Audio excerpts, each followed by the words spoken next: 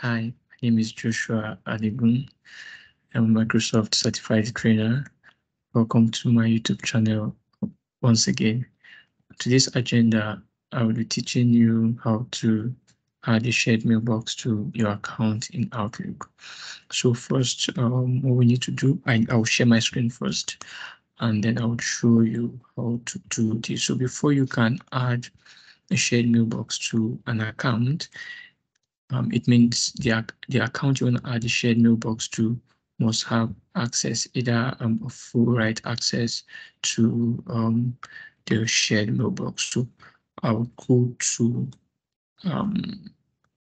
I'll come here, I'll go to Microsoft 365 Admin Center. I'll do for test. Let's see here.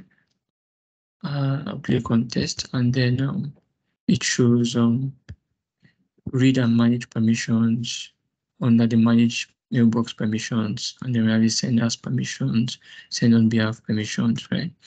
So I can quickly do this here and then add permission.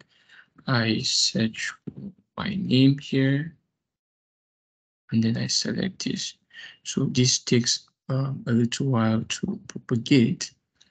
Yeah, and then I can also do this from the Exchange Admin Center. I select test 2, come over here to mailbox delegation, read and manage, that's full access.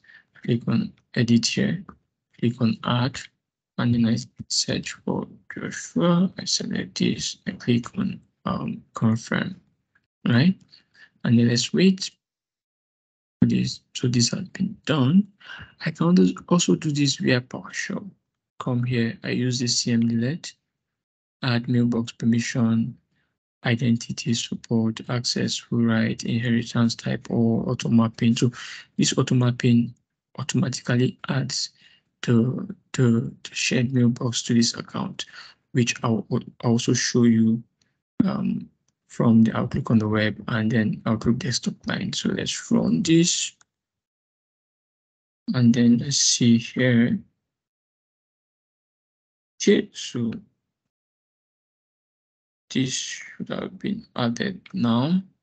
So I'll go back here. Let me confirm with from Exchange. Let's see if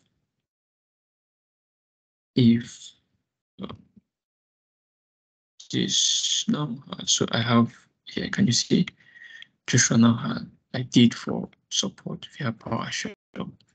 So how can I add a shared mailbox to Outlook? I'll start with Outlook on the web. I come here, and then I'm signing into my account, the account that has access to those shared mailboxes, right? So I right click on folders here. I click on add shared folder or mailbox, and then I type, let's say test at let me see, Z2NRN, test at Z2NRN dot on Microsoft.com. Yes, I select this, and then I click on add. So let's see what happens. Let me try to collapse this. Yeah, so it's been added here. I click on this, so now I can see my shared mailbox here, right? Because my account has access to the shared mailbox, right? So let me do something Z2NRN. Okay, so the next step is I've shown you how to add the shared mailbox via PowerShell, right?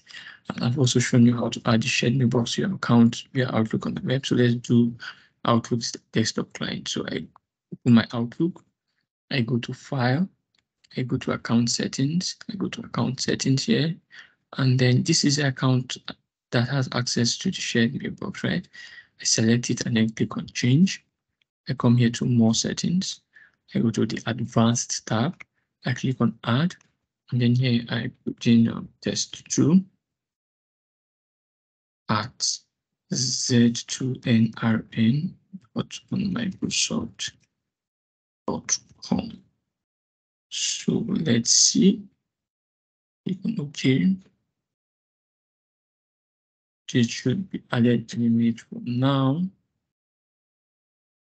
Okay, yeah, it's been added. I click on apply. I click on OK. See. So I click on, see, can you see here on the left hand side, it's been added here. And then I can click on next. If I like, I can click on cancel. So just click on next, done. And then I come back here, I click on close, and then I can see this. So normally when you add a shared mailbox to Outlook on the web, it should automatically sync down to the desktop client. However, sometimes it doesn't do that. So this is what I'm going to do to ensure that the other ones that have been added shows up here. So I come here to file, I come here to account settings again, I will click on this, I uncheck this, I click on next, I click on OK, I close this. I did that so that I can connect directly to Exchange Online. So I would do this and then exit. Yeah, and I'll click on the start button again, type Outlook, and it asks me to choose the profile I want. I select this and click on OK. So this should come up now, and I should see all the shared mailboxes added to my email account that has access to the shared mailboxes. So it's kind of taking a while. Please bear with me. It should come up any minute from now. Okay, still processing over here. It's processing over here. So it refreshes while that is coming up. Let's see. Folders here. Okay, still processing. It's kind of taking a while. Yes.